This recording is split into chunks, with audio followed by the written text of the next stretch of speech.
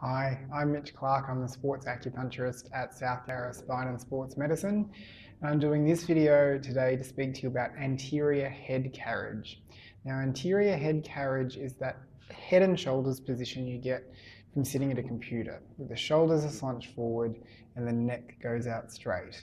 So from the side, you look a bit like this, the head coming out over the shoulders. Now ideally, our shoulders will be back, our head will be tall, so the earlobe is sitting over the top of the shoulders. With anterior head carriage, it compresses the space between the vertebra through the neck, and it compresses the thoracic outlet, where the nerves from the thoracic spine come out through the arms, which can cause chest pain, stomach pain, arm pain.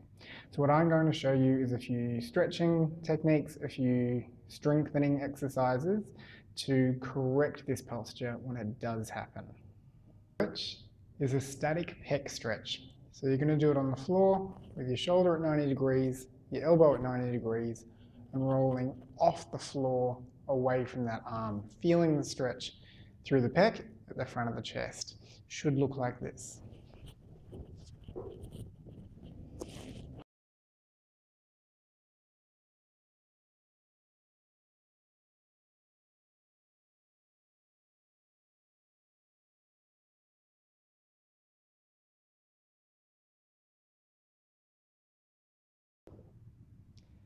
The next stretch is to strengthen the back to help you sit up tall or stand up tall.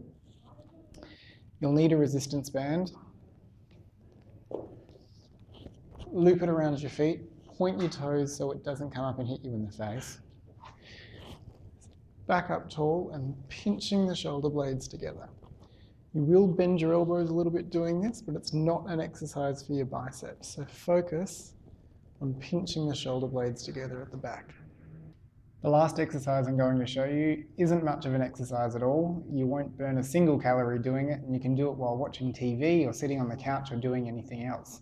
But what it will do is strengthen the muscles either side of your spine, the erector spinae or paraspinal muscles, to prevent the head from drooping forward. All you need to do is lie on your stomach and look forwards, like this. You can use your elbows to support you. Just make sure that your chin is up and facing forward. If you've got any questions about today's video or any suggestions for future videos, you can leave a comment in the comment section or email me at mitch@syssm.com.au.